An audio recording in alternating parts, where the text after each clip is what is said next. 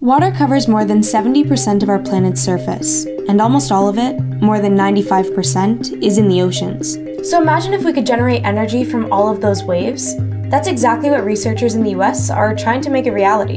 The National Renewable Energy Laboratory just got its first patent approval for a technology called Distributed Embedded Energy Converter Technologies, or DEEC-Tec for short.